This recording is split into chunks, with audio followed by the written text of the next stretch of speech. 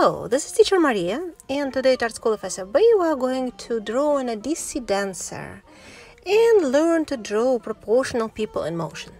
A traditional Indian dance Odissi is actually a story being told by the gestures and movements of a dancing person. It is based on religious texts and explains them. Traditionally, only girls were allowed to dance it. Now men can do it too. Dancers wear colorful saris and lots of silver jewelry. In fact, they have little bells on the ankles, so when they dance and make movements, these bells ring. The hair is tied up and decorated with a moon-shaped crest and a Hindu temple spire. Dancers wear intense makeup so that their facial expression is seen from the distance.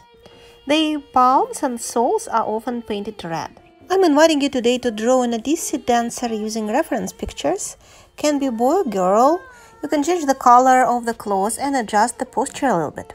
Tape your paper to the table or cardboard it's sitting on so it doesn't wiggle or crumple when you draw. Find the top, bottom, and the center of your figure's height. This is where the legs will start. Now I draw a central guideline for the legs and for the torso, and position the knees that will be right in the middle of each leg. Also position where the feet will be.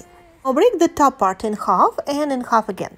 Quarter will be the head. 1/4 up from the center of the body will be the waistline. For the shoulders, make sure they're wide enough. And arms, they're shorter than legs. Elbow is about on the waistline level. So when you draw a hand, remember it's not like a circle with 5 fingers surrounding it, but it's more like a square palm with 4 fingers on one side that can help you carry some smaller objects. And the 5th one, your thumb at the bottom. Helps you grab and carry something really big. Each finger is made of 3 palangas, 3 parts, like 1, 2, 3. If you look from the back, you will see that first phalanga is about half of the finger size, second is smaller, third one is the smallest, and the nail is about half of it. Thumb starts from the very bottom of the palm, also has 1, 2, 3 phalangas. Depending on the position of the hand, you can sometimes just see first phalangas or second and third ones, or first and second. When you dance, when you wave your hands, you sometimes can see them from the side.